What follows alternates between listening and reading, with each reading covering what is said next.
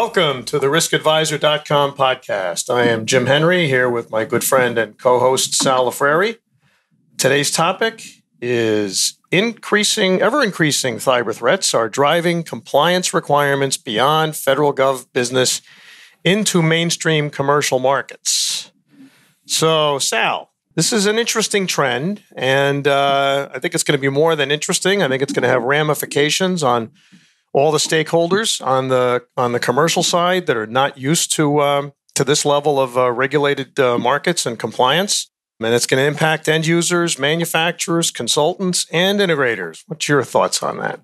Well, I think it's, you're going to hear when it hits the commercial side, I think we're going to see a whole lot of kicking and screaming, right? We saw that with all the SOX legislation, right? With Sarbanes-Oxley and everybody, oh, God, here we go with more requirements. But I think, when you start looking at cyber and you look at the threats that are really out there, I think, one, we need to get a real good understanding of it. I think the average person, to them, cyber threats basically is identity theft, and they don't understand the ramifications of intellectual property theft or all of the other, all the R&D that's potentially, problematic for them.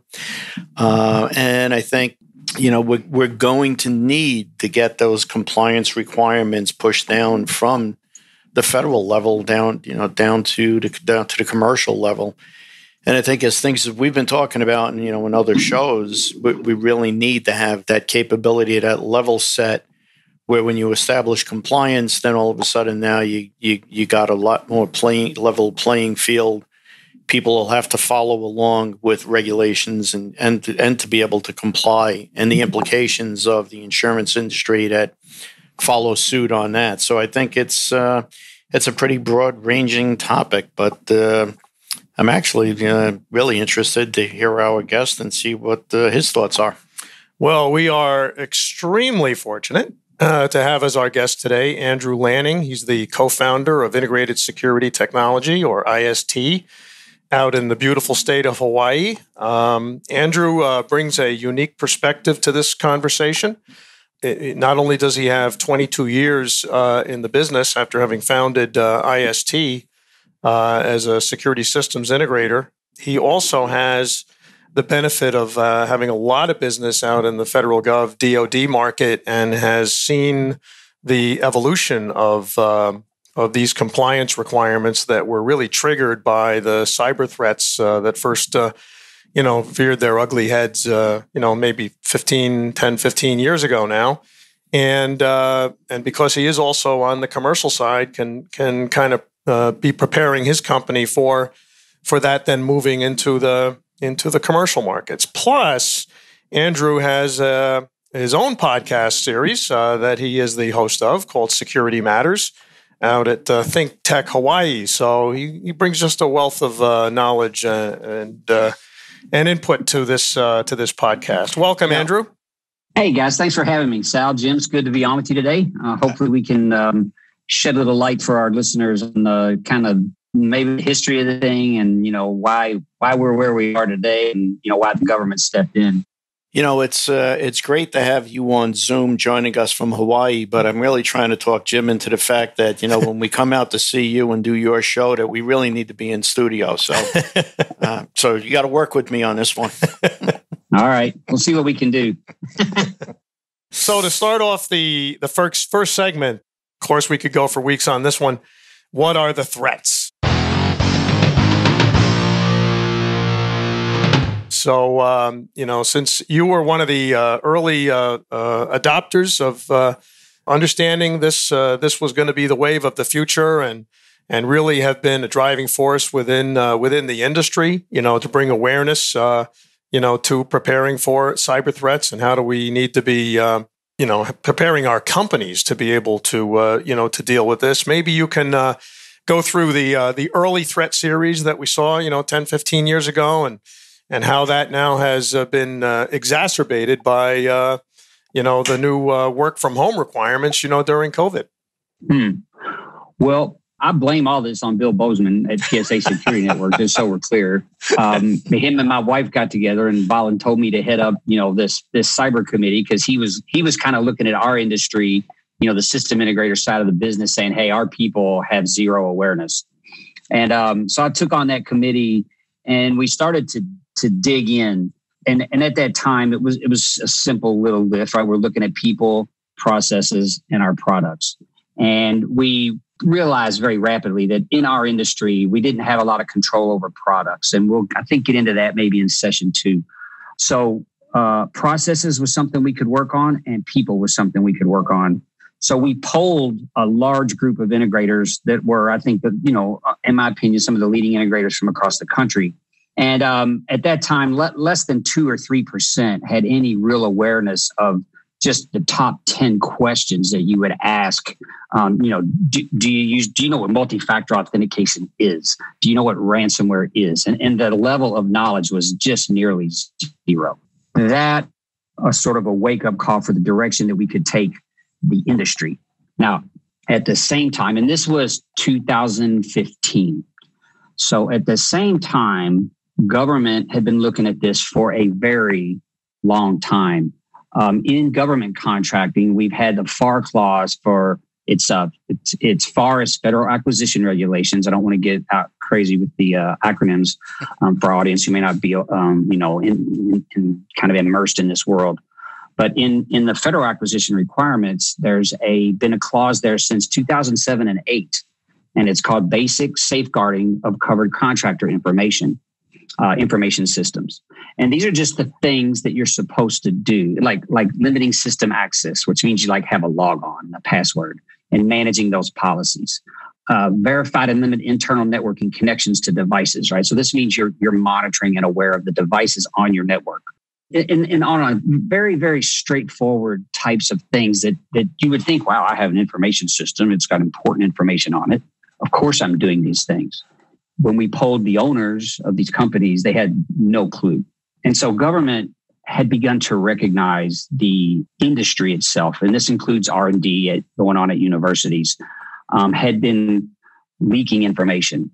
That's the wrong way to say it. Criminals had been exfiltrating information from these organizations because they really lacked the protections that were needed. And in some part, I would say that they weren't even implementing these basic safeguarding requirements that had been written in the FAR since 07, 08. And so that history showed up in a few weapon systems, things that were really emulating stuff that we had built, including aircraft systems. And so it was really evident at that point that our competitors were taking information that we spent a lot of money to design, to test, to build out, to test, to build a very expensive process. And they skipped all those decades of cost to rapidly get to the same place that we were. And that raised the DOD's head. So in the DOD, just also to kind of step back a little bit, we have had what's called the National Industrial Security Program for many years. I don't even know the first iteration of the NISP, actually. But the NISP is a large set of security controls derived from the National Institute of Standards and Technology. 800-53, which has been around for 20 years. These controls, and there are, I think, 1,800 and something of them at this time, a very broad list of security controls around a network. Some of what I talked about, the basic safeguarding controls, are a subset of this larger set. This larger set is aimed at government agencies and the handling of the information systems and information within the systems that they have. And it's very, very related. And those also flow to their DoD contractors and government subcontractors who handle classified and above. So when we talk about classified, top secret NATO, there's a lot of levels. And there's a long history of managing and working the NISP and actors of these systems and that work within these systems and with these control sets are very good. And they're those who of that world, Raytheon and Lockheed and GM, and they all contribute to the military, the defense industrial base. Is a lot of the work that occurs prior to the contracting for an aircraft, right? all that development work is done by a lot of their subcontractors. And a lot of that work's done in really silos. I might be working on some, just as an example, some tensioning of some airframe component, right? Unrelated to the entire aircraft. I'm just testing stress levels of some material. But if you combine that with the guys, steal some of that information and steal some information from the guys that actually are designing the airframe or something like that, and you start to put this information together from all these subcontractors, you can sort of figure out what kind of aircraft I'm building and what kind of tolerances it'll have and things like that. And this is where a lot of this leaking information was happening, was below the NISP. So this is in this area that is unclassified. So it hasn't been deemed to be of enough risk to be considered classified information yet. So below that, we have what's called this controlled unclassified information. And if I'm going in the right direction, I'll keep going. You're doing just fine. And for the listeners, again, we are only a day after SIAS, if I pronounce that right, has come through here, and I think we've got some of the ramifications of the of the networks playing a little havoc with us here. But fortunately, we have power. But I think the gist of what you presented there for the backbone of NIST and how that's really at the at the core of what's now being driven out into our industry and eventually to the commercial side will come. So yes, please continue, Andrew. Sure. So the DoD recognized that, hey, we've got this area of concern underneath our National Industrial Security Program members. And how do we deal with that? How do we work on them? How do we help them bring cyber hygiene into their operations? Without crippling them, as many of them are very small businesses. We have 300,000 defense industrial base contractors, just as an example, and that's just in the defense industrial base. Remember, we do have 16 sectors in the National Infrastructure Protection Program, the NIPS sectors. That would include healthcare sector, dams, water and wastewater, chemical sector, all those other major industries that you would think of. So, we haven't really transitioned in this discussion yet outside of the defense industrial base. But the government started looking at this and realized that, contractors weren't really paying attention to these basic safeguarding controls. So they started to ratchet that program up and said, well, what can we do? And so they wanted to let the subcontractors self-attest that they were meeting those standards, which they were supposed to have been meeting since 07, 08. So the government, had sort of baked this assurance into your contract, but really didn't have a way to audit it.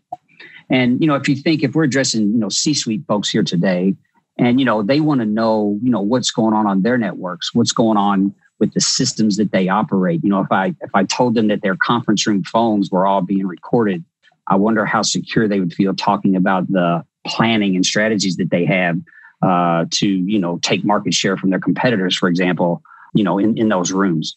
So that's an example of information that to them they might understand how valuable that information could be if it was put in the wrong hands.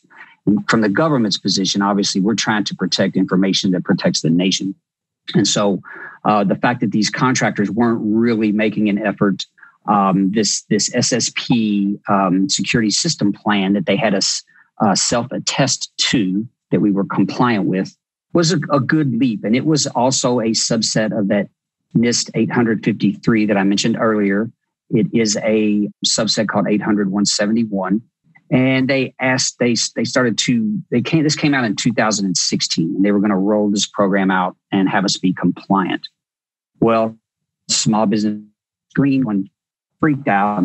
Everyone talks about implementing cyber security, raising their cyber hygiene levels, creating higher levels of assurance, minimizing risk. And it's real easy to talk about, and actually really easy to read and to understand.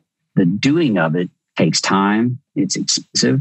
And the other side of that coin is that once you put a lot of controls in place, those are really just a snapshot in time. So in the next day, there could be another vulnerability that you need to mitigate, another 0-day things people hear about. These are things that were not known prior to today, something that occurs tomorrow. Some vulnerability gets discovered. Perhaps it needs a hardware change. Perhaps it needs a software change to fix it. But the manufacturers, get notified and then they go to work on it. Meanwhile, everybody else has to mitigate that vulnerability until it gets fixed. So we took 801.71, and they started to roll it out, and it's very rapidly rolled backwards. And we've lived with the self-attested sort of SSP until now. That is still currently active. If you have the DFARS clause, DFARS is the Defense Federal Acquisition Regulations clause in your contracts, which most of us do, you are supposed to self-attest that you are compliant with the 801.71-1 controls. 801.71A, I think they're calling them. Go ahead. Let me just jump in real quick. Sure. Quick question. What happens if you don't do it? Is there any teeth to the compliance? For self-attestation.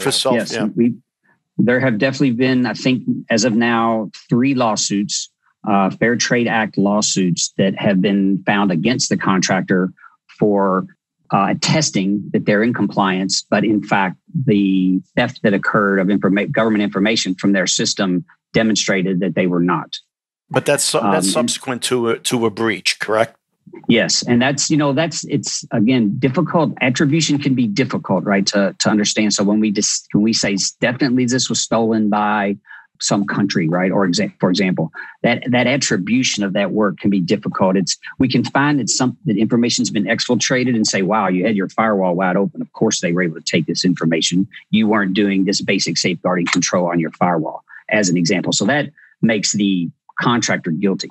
Who did the work? That attribution piece can be quite difficult, and that's typically left to groups at NSA and DHS and folks like that. They have a whole intelligence team that's constantly working on attribution to let us know sort of what the signatures are, the types of attacks that are occurring against our networks. There are certain countries that are very example that are never stealing money because they don't have any. So most of the attacks are banking systems, that country. Other countries are trying to sow disinformation, divisiveness within our communities, right? To sort of weaken our nation. With those interests are also specific types of attacks and different types of networks. So, and then, countries that are trying to get our national defense information, and that people hire people. It's not always the country. It's also there's folks for hire that do this type of work.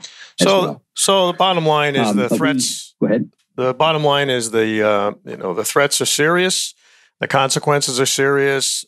Self-attestation was a first effort, with good intention, but it didn't work. So that kind of tees us up where we're going to go in segment 2, where we're going to talk about specific compliance requirements and some teeth to ensure that, in the immortal words of Ronald Reagan, trust but verify. So before that, we'll just take a little break here.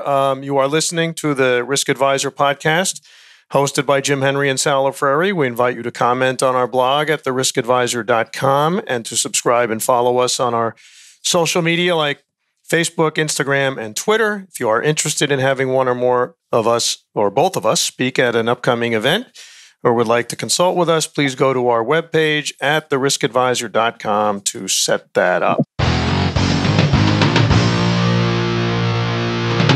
So segment 2, Andrew, compliance requirements.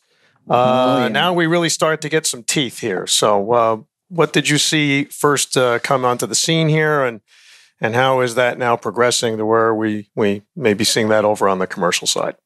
We mentioned in segment 1 how the DoD sort of pulled back that 800.171 requirement. The idea of how to implement it was what sort of came under fire. What's going to be the best practice? What was developed since that time out of the Undersecretary for the Department of Defense, Ellen Lord.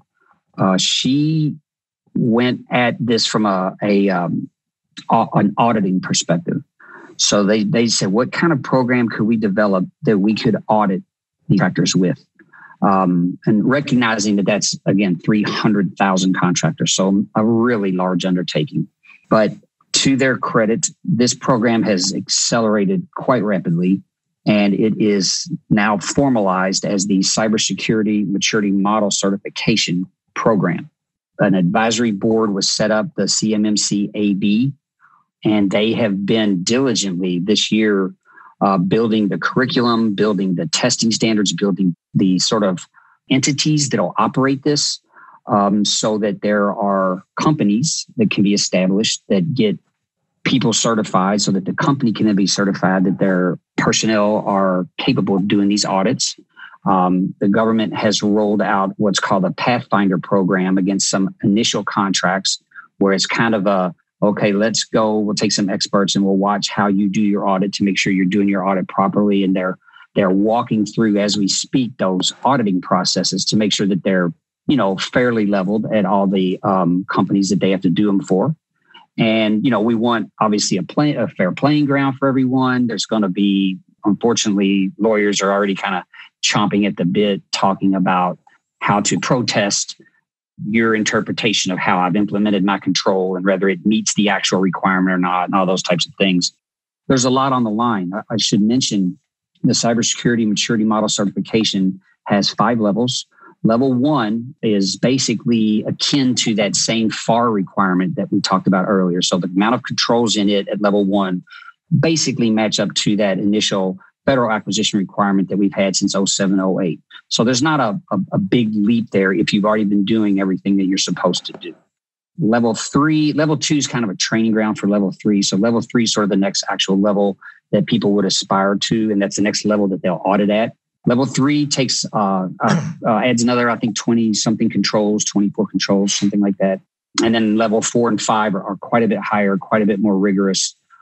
The issue sort of that we have is that many folks are, I shouldn't say that. A lot of people do their IT in-house, especially at smaller levels. Maybe they're still running their own Exchange server. They're running their own network. Even, companies with 20 offices across the country have their own IT. So their methods for doing these mitigations could differ from larger shops who are primarily sort of maybe using cloud-based services. One of the interesting things about the CMMC certification is it's a pre-bid certification. So in other words, if you want to bid on this contract, you have to already be audited at the level that the contract requires, which will be called out in the contract. And we'll talk about this a little bit later, but this is the kind of model that I think business could benefit from for querying its supply chain in the future. After you are awarded, right? So you bid, you win. Now you get your contract. And of course, that Defense Federal Acquisition Regulation clause is in there. That clause has some slightly different teeth in it for backups, for example. At level 3, you also need to make sure, let's say, for example, you're using a cloud environment like Azure or Google or AWS. The folks that work on your environment have to be American citizens, things like that. So there's some other requirements once it's awarded that get layered on top of that initial audit capacity that you showed that you had. And those raise that compliance level, and they also raise the cost. We should talk about cost, I think, because it may inform sort of the C-suite out there in the world of how the government's approaching this. The government, of course, it's taxpayer dollars, but they are going to pay for that line item in the contract that requires you to be, for example, at CMMC level 3. And this was kind of the pushback we saw from the early on from the SSP and self-attestation, because why would you spend it that it's valuable enough to them to pay for it and to assure that you have done these things. Now, I think, compliance is an easier lift for everyone. I can assure you that companies, even at my level, to move into CMMC level 3 in a cloud environment, this is a 6-figure investment that we're going to have to make, along with higher operating costs for that environment, from now through the future. What we haven't yet seen is how much of that will be reimbursable. How will it be reimbursed? Is it just G&A overhead, and what will be allowable? So there is a difference in cost. I'm already in a Microsoft environment, like we already have an Office 365 license, for example. But when you move into a level 3 environment, for example, in FedRAMP, what's called GCC High, that Office 365 license costs more. So we've got that cost. The operating environment itself is similar, but it's the setup time, the moving in, all the things that you're going to have consultants help you with if you don't have in-house staff that can do these things. It's quite a large thing. to get there. I don't know how. I don't really know how smaller shops could get there without help from a managed service provider of some type that's working in this area.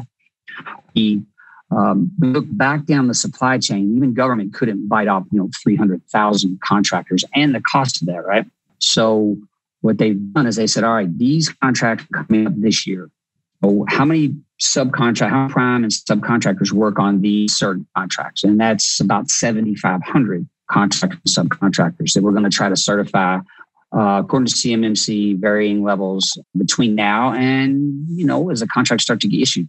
They did waive the pre-bid requirement for the CMMC certification just because this is all going so quickly. So as we talk today, you have to attest that you can be CMMC 3, for example, certified, which is that's what the bid requires by the time the contract's awarded.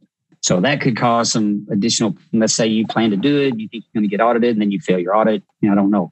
The government's bigger concern, and I think all businesses should be concerned about this, is losing their supply chain. So for DoD, we have to support the warfighter mission, right? That is the number one goal. So if we start losing supply chain members who've been supplying services that are required, and we don't have other people stood up ready to take that work, we're going to be left with a gap that perhaps, cannot be fulfilled quickly, cannot be fulfilled at all. And if that leaves the warfighter vulnerable, we haven't done our job. Andrew, let me ask you this. Go ahead. Let me ask you this. Early on, when after I had retired from government service, I was doing consulting, and we were doing work for the Department of Defense and Department of Justice. And what wound up happening in a lot of those contracts was that there was no way that the smaller guys could compete for those contracts. And a lot of times those contracts were issued to companies like Boeing or, the major defense contractors, and then they got subbed out.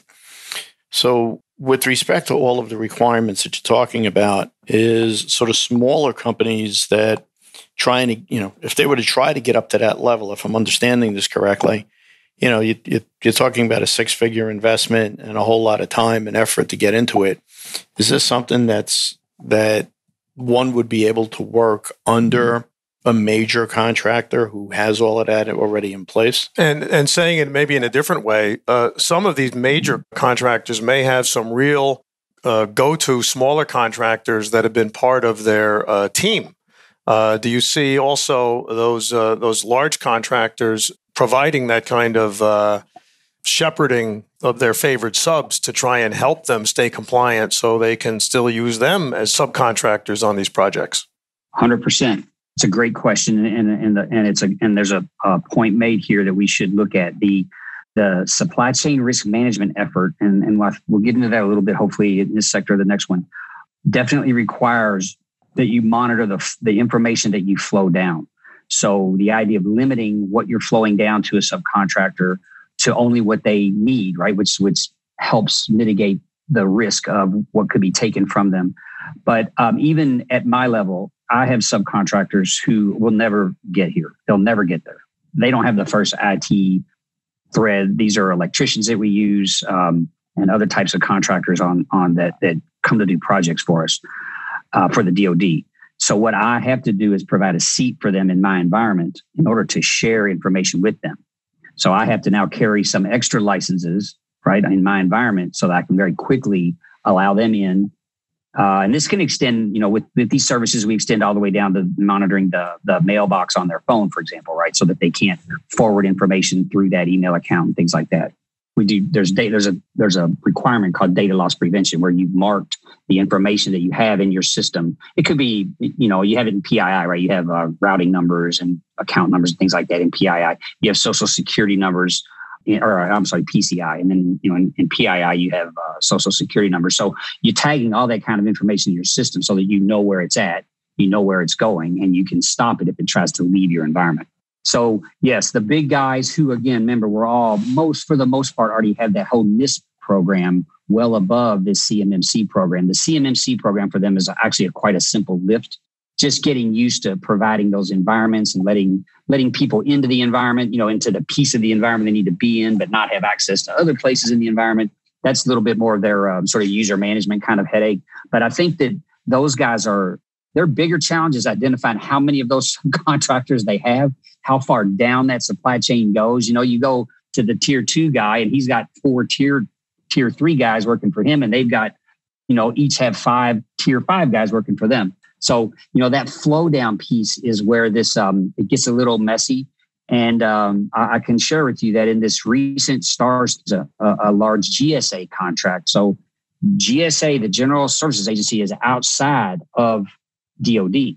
So we're not talking DOD anymore. The STARS 3 is a big contract. It's multi-year, $50 billion, right? It's just come up for renewal. So all the applications are going in. It had an entire write-up for your roadmap to CMMC, your level of compliance you were going to require. It had to be very thorough. And in addition, there was an entire area for the NIST 800-161, which is the supply chain risk management controls. I have never seen that in a contract in DOD much. Now, I'm sure, actually, because I don't manufacture weapon systems, I'm sure it exists, but we haven't seen it in a broad, open federal government contract at all with GSA. That would certainly seem to be the real signal that once these types of requirements and compliance requirements have moved from traditional FedGov for DOD into GSA procurement, that really is the step in the direction of this becoming mainstream to commercial markets, and I think is really what warrants us focusing on this for this show, which is mostly C-level management, from the commercial side. But it's often the DoD and DoD markets have provided for us over the years kind of a view into the technology that's going to be coming and eventually making itself mainstream, in commercial markets. Now it's kind of paving the way for policies and procedures making their way into commercial markets. I think 100%, and you don't have to look any further than the National Defense Authorization Act, right? The NDAA, who now basically outlawed the sale of certain equipment from certain countries to the government. And Part B, they have 899 Part B of that act, which goes into effect actually in a few days here. I think the 13th of August. You cannot use those products in your operating environment if you sell things to the government or if you work for the government. So a lot more constraint there than we've ever seen. And that shoots that's a shot right across the bow of all commercial business that supplies services or equipment to the government. Well, I think that's a great place to wrap up segment 2 and really tease us up for the third segment on the ramifications of this evolution. I'd remind everybody who are listening to the Risk Advisor podcast hosted by Jim Henry and Sal Lafreri. We invite you to comment on our blog at theriskadvisor.com and to subscribe and follow us on our social media like Facebook, Instagram, and Twitter. If you are interested in having one or both of us speak at an upcoming event or would like to consult with us, please go to our webpage at theriskadvisor.com to set that up. Segment 3, this is really where the rubber meets the road for the listening audience. The ramifications for all the stakeholders in the industry and, on the commercial side. And that includes the consultants, the manufacturers, the integrators, and absolutely the end users, need to be aware of this, of the what and the why, and also the how. So, on the integrator side, Andrew, I know, you're kind of helped out on the DoD business because the government is actually paying for the level of compliance that they're requiring on certain projects. On the commercial side, cost is a 4-letter word, for end users that are buying security systems. So I think that there's a means by which to live with that without actually just hanging, a surtax on the cost of projects. And I think it comes down to just enforcing the compliance in the candidates, that are chosen for projects on the supply side and the integrator side. I think integrators have shown in the past that if they can be shown an ROI for making an investment, whether it's training and certification for product platforms or what have you, they've made that in the past because specs come out from consultants that require those certifications from those manufacturers, and for good reason, because the integrators need to be, adept on the systems that they're deploying and commissioning. The same goes here for adhering to these kinds of cyber hygienes. If the candidacy for integrators and manufacturers on design projects that are coming out from consultants, that understand it's in the end user's, best interest, or even more, they might have to be complying with actual regulations that move into our market. Those investments will be made by the manufacturers and the integrators, but, only as long as they see that the ROI will be there, because those that do not comply will eventually be weeded out of the ecosystem. Is that what you share that view? That is 100%. I comply going forward, and I'm probably a little accelerated in my viewpoint of how quickly people should be getting there, but I view it as a competitive advantage. I'm hoping, I'm betting, you might say, that many of our ecosystem partners that have been competing are going to be gone because they failed to move quickly. This compliance, just at CMMC level stuff, is a 6 to 9 month lift. No one's going to do it any quicker. Then you got to get in line to get audited. Imagine being behind 100,000 people that need to be audited. You could be 4 years away from getting your next contract. So if you're not ready already, you're slowly losing ground to those of us who are. I would say that. I think there's an important thing that you brought up, and this is continuous monitoring, continuous improvement.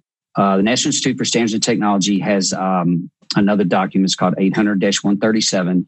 And I believe it's really informative for C-suite, for businesses to take a look at what the government's doing on that side, along with the 800-161 supply chain risk management stuff. Government does this really well. They've been doing it a really long time. And everybody likes to joke about government. But government's really big. And they've really written standards. And by the way, NIST isn't really government. NIST is the Department of Commerce. And I don't know if people are aware of why they operate that way. That allows them to operate within academia to help develop all these standards that they do. Now, they just develop the standard. Whether it gets adopted by this organization or that one doesn't really matter. But it's really good work. Ron Ross and all the teams there are fantastic. If you don't like picking this type of information up and getting through it, because some people for C-suite guys want a bigger picture, I would advise you to take a look at the etiology of this. Comes from a book or a paper called Deliver Uncompromised. You can download that for free. This is maybe 4 to 5 years old at this point, but this was a look at the supply chain problems and what we need to do to work on them. And a far more recent document, there's an executive summary available, and you can download the entire document that came from the Cyberspace Solarium Commission. That report, you can get it at solarium.com, SOLARIUM, or .gov, I'm sorry, solarium.gov, really lays out for you the future of what we're going to do to promote national resilience, to reshape the cyber ecosystem. So there's work, and there's an entire chapter on how to operationalize cybersecurity collaboration with the private sector, right? So this is not being left to only government. The Department of Homeland Security helped work on this program. They have cited it, and they've also cited CMMC. So what, from my perspective of watching this develop, what we're going to see next is a push of a CMMC program. Whether it's CMMC or not, it will be CMMC-like. To me, why would you want a supplier in, let's just say, the DoD sector with a rating of some type, let's just say CMMC level 3, and now he also goes to work in the healthcare sector with similar requirements, but he's got some other grade. Now I have to map those across. What you'd really like to see across all 16 sectors is CMMC level 1, CMMC level 3, CMMC level 4, whatever it may be, so that I know I've got that level of assurance in those providers, regardless of what sector they're working in. And many of them work across sector, by the way. So I think it only makes sense from a cost perspective that government will adopt CMMC. DHS has started to cite the CMMC itself. Everyone's just trying to make sure it succeeds, because they're going so quickly. Mm-hmm. I think, before they bite off completely. And I should say, there's skepticism for programs like this because of the speed, because of the cost. The Senate Armed Service Committee wants to review the CMMC from a cost perspective. If you think, and C-suite should do this as well. If you think about imposing cybersecurity costs for some type of monitoring or some type of management or some type of resilience or requirement down your supply chain, well, ultimately that cost is going to roll back up to you. So the Senate Armed Service Committee, let's say they budgeted $2 trillion. Now we're going to let's say there's a 10% raise on that to do all this CMMC stuff. Well, they'd like to know about that and what are they going to get for it, and how are they going to make sure that they actually get what they've asked for and what they're paying for and things like that. So it affects budgeting cycles. And that's the thing for business that they need to look at. We saw this in our industry years ago. We brought United Laboratories, who developed standards like this for many, many things. They've been with us for years. I think they're 180 years old now or something. And they developed a cyber assurance program, right? And specifically started talking to the security industry folks. And this is our manufacturers. This is where we didn't have, us as integrators, didn't have a lot of visibility on product, the software that's being put in there, the firmware, how the assurance that stuff's not out floating around on the internet as well, being manipulated before it gets loaded into products, all that type of stuff. And our manufacturers just couldn't, there's no way they could afford the cost of doing that properly. And we found out so many of them weren't. It was really shocking. So to date, we've had a few that have, been through this program. And so there's starting to be more adoption. But industry has to look at this and understand that this is where we're going. So whether your roadmap says, we want to be, for example, UL CAP program provider, you want to get a roadmap for assurance down your supply chain. Once you've got your own built out, what are you doing to monitor your supply chain? And then once it's built and you got day one, as we kind of segment, how are you going to continuously improve that? What methodology you're going to implement? How you're going to methodologies? Cybersecurity has this whole, you've got policy right at the beginning. You've got the procedure that addresses the policy. That's sort of like your implementation. And then once you've got an implementation, can you automate it? Can you monitor it? Can you report upon it? And these are the types of requirements that we have for all of these controls that I'm talking about. And this is, what the government's going to be looking for. This is what industry should be looking for. Look at the healthcare sector, who's been really, really, taken advantage of, and not necessarily by its supply chain. Perhaps in some instances it was supply chain. Mostly it's people who are being, coerced or being fooled, and then, opening up ransomware and things like that in the environment. But as we get more tools to help us with those bad actors, or those negligent actors, you may call them, ultimately, we're going to need product. And the product assurance piece is, I think, a larger lift out there. And that's sort of what DoD is going at if you look at the entire approach that they're taking to, having systems and services delivered uncompromised into the DoD. And FedGov is adopting that right behind them with this STARS 3 stuff that we're seeing in GSA. DHS is citing the Cyber Solarium report, which will be all sectors. So that's everyone that we work for, including municipal facilities, right? So that's a separate sector inside the NIP, the National Infrastructure Protection Plan. So to me, the writing is completely on the wall. If you're not road mapping, cyber hygiene, if you're not putting spend to that, and you're in commercial business, private sector industry, and not increasing that, you're really not paying attention to what's going on. You can query your markets, query your customers. I believe that we're first going to see it in contracting clauses inside the private sector. You're going to start to see hospitals, banks, energy sectors, water sectors in their contracting requirements that they ask you. They're going to start to emulate this type of information. They may even ask you, do you have a CMMC roadmap plan? Do you work for DoD? If you do, could you share your security plan with us? I think we see it contractually before we see it mandate. And are they a 2-year rollout, a 5-year rollout, a next year rollout? I don't know. I've already experienced cybersecurity requirements in our financial sector and in our healthcare sector work in the contracts themselves. I think one of the drivers on that's going to wind up being, as we wrap up, about a minute left, but I think one of the drivers on that is going to be insurance, because that's always something that hits the pocketbook. And ultimately, when you're looking at risk management, looking at, liability policies, and the underwriters are coming in and asking what protocols and what practices you have in place, I think as soon as they start to adopt, that'll wind up being a real hard driver into corporations and the end users. Yeah, I do agree, Sal. I think the cybersecurity insurance stuff that we just don't have the actuarials yet is kind of the issue in that space. But slowly they're learning. I should say quickly they're learning. And so, I've seen policy applications that are, 400 questions, right? They look more like the CMMC monitoring documentation, so those are really good. I've seen some that have 12 questions. So, that world's still kind of fleshing itself out. And I would definitely be wary of the exclusions, that are in there. If companies want to rely on insurance, which I think you better get some, but you still better be invested in the hygiene side of the business itself to prevent the breach in the first place. Well, isn't that the liability pieces is going to be tough. That's the whole joke with the insurance companies, right? They'll insure you for something that's never going to happen, but trying to get insurance for something that may happen, and they don't want it. They ain't going to write the policy. But anyway, no, exactly. This has been fascinating. Listen to you, run us through the whole process.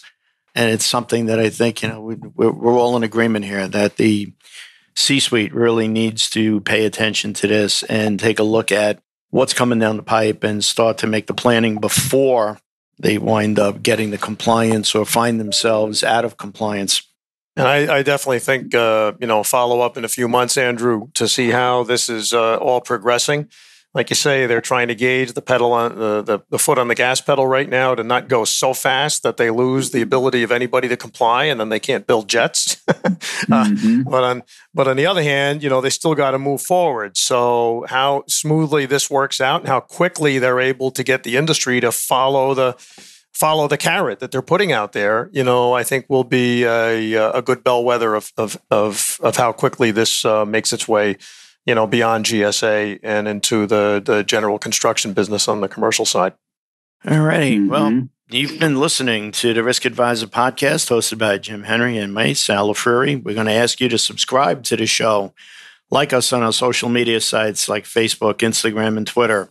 And if you're interested in having one or both of us speak at an upcoming event or would like to consult with us, please go to the webpage again, theriskadvisor.com, to set that up. Remember, you can hear the show on your favorite podcast platform. You can catch us on YouTube, and of course, you could stream it at theriskadvisor.com. So for Jim Henry and myself, Andrew, we want to thank you once again, and thanks for listening. Thanks for being with us. And we hope to see you guys real soon. Thanks again. Bye.